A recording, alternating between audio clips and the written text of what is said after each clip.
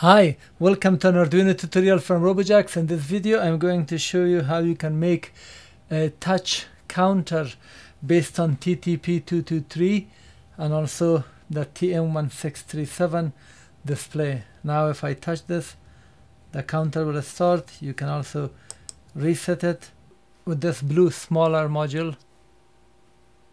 Also this blue module can be used with this sketch. You can get the code for this by clicking the link which is below the video in the description, which will take you to robojax.com/learn/Arduino. Let's get started with this.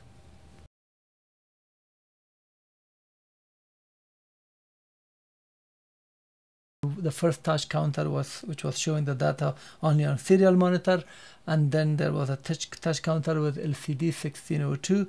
Now I'm doing the TM1637. This is a chip TM1637 to display the touch. Every time you touch it,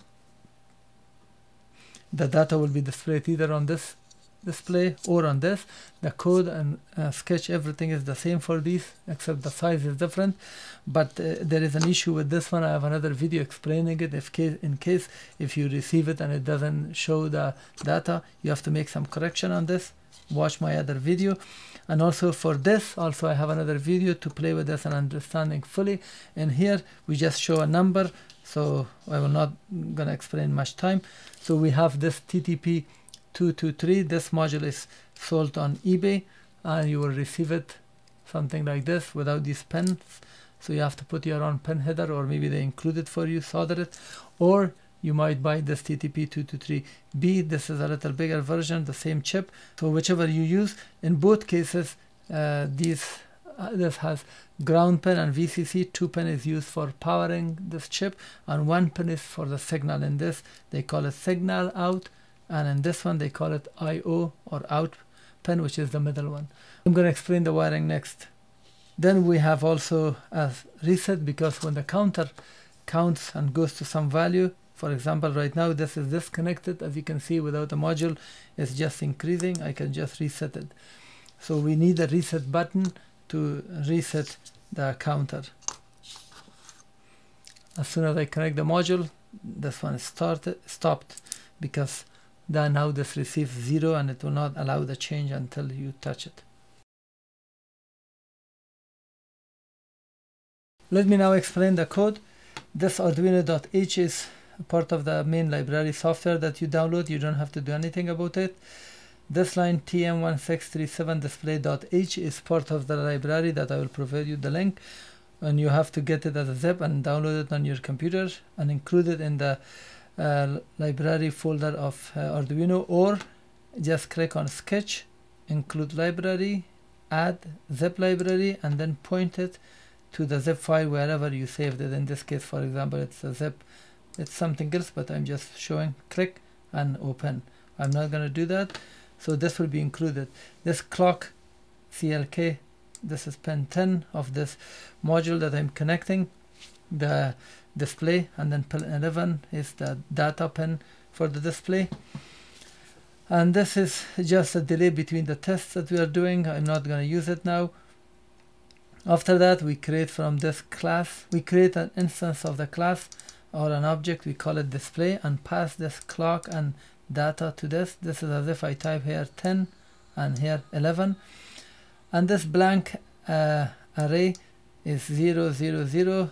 It just is for blanking or clearing the screen, which will be using in every time we read the data.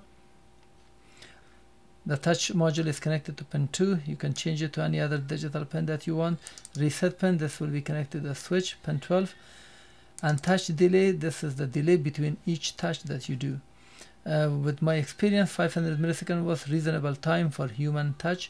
If you want a longer period, change it. But if you make it smaller, as soon as you touch, the count will continue doing it, because you might not be able to remove your hand in the limited time that you put, for example, 50 milliseconds. And this variable is used internally for calculation. You don't have to do anything about it. Just customize these and change these two. Inside the setup, we start the serial monitor. That is the value set here. That's 9600 baud. This is 9600 baud mask match, and then we print this text. After that we assign the touch pen as an input and reset pen, which we have defined above, as an input pull-up. Now watch the video related to this. I have explained this, why you use pull-ups to eliminate usage of extra resistor. And then this is for the display, this portion. We say display.set brightness. We are setting the brightness. You have to watch my other video explaining that. And then 888, this just for the test, we create this data. And in this line, we are using that 888 data, that data, to display 8888 on the screen to show that the system is active, and display it for 3 seconds. Wait. After that, clear the screen and set 0 on the screen. So at the beginning, 0 is displayed, otherwise blank screen will not make sense. And inside the loop, we use digital read, and we say go to touch pen and read the digital. It will be the 0 or 1, which we call it high and low, and the result will be stored here as a touch value. Then we check if touch value is equal high. We use double equal for comparison purpose. It means compare this against this. If it is high, which means if touch has happened, then the count that we defined above was a 0. Now it's incremented. Increment mean add 1 to the previous value. If the loop continues next time, it will go 2, 3, 4, 5 every time the touch happens. So this just increments it.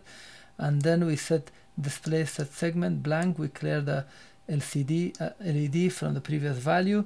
And then we, whatever is the count, we say show number this. That's decimal number. This value will be displayed as 0, 1, 2, or 3. This is for the serial monitor. And then delay, the touch delay. This is a 500 millisecond. We have to wait because if the person has not removed the hand, if this is not here, we will have a lot of counts.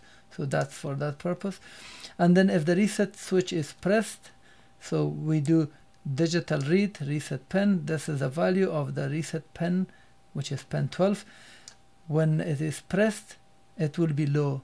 When it's not pressed, it will be high. So we check it equal. We'll compare this value that we have to see if it is low, which means if the button is pressed, then we set the count to 0. Print this on the screen, which will be here, this reset, and then clear the LED display, and then show count, which we show again 0. And the loop continues like that. Let me explain the wiring. This switch has 2 pins, and the 2 pin, one is connected to the ground, the other pin is connected to pin 12. For the touch sensor, we have 3 wires here. We have signal on the left side, and then VCC and ground. VCC is connected to 5 volts, ground is connected to the ground, and the last pin, which is signal, the blue, the green, is connected to pin 2. And if you're using this TTP223, it has 3 pins from the left, VCC, the yellow is connected to 5 volts, and then on the right side we have this ground connected to the ground, and the middle one is labeled as I/O, in out. So this is just out, connected to pin 2. So I'm just swapping this module, the wiring is not changed. This TM1637 has 4 pins. VCC or 5 volts is connected to 5 volts in Arduino. Ground is connected to the ground, and then we have 2 pin, clock and data. Clock is the orange, connected to pin 10. Data, DIO, is connected to the pin 11. And the same way, this module, the same way, it has ground, VCC will be connected to 5 volt, DIO and clock, the same way will be connected to the same pin.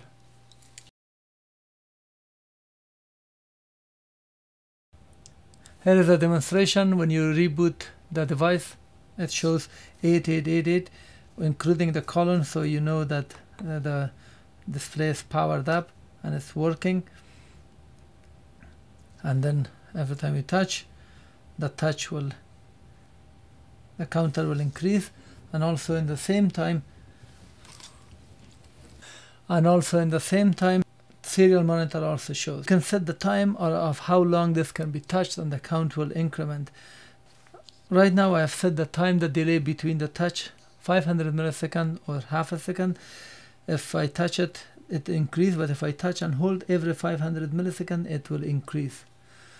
So you can change that value in case your touch needs longer time, make it 1 second or longer.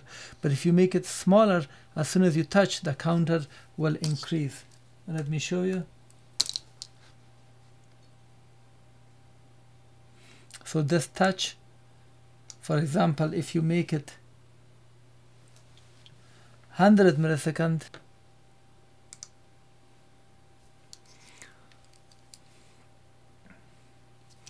as soon as I touch it, you will see the counter. You cannot even do one touch. It will be very tough. Reset.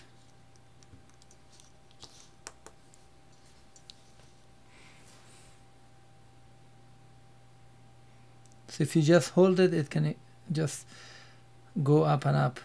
This also can be used for some applications, but 500 milliseconds is reasonable time with my experience to make this work for majority of touch counting applications.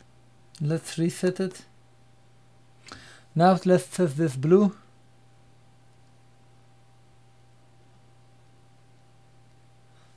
And reset it. And here this is a demonstration of this blue PCB smaller module. That was the big one. It works the same way, the same sketch. Thank you for watching. This was how to use this TTP223 and B touch sensor, using it with a counter with TM1637. If you like this video and learned something, please thumb up, and also please subscribe so you can get updates of my upcoming videos.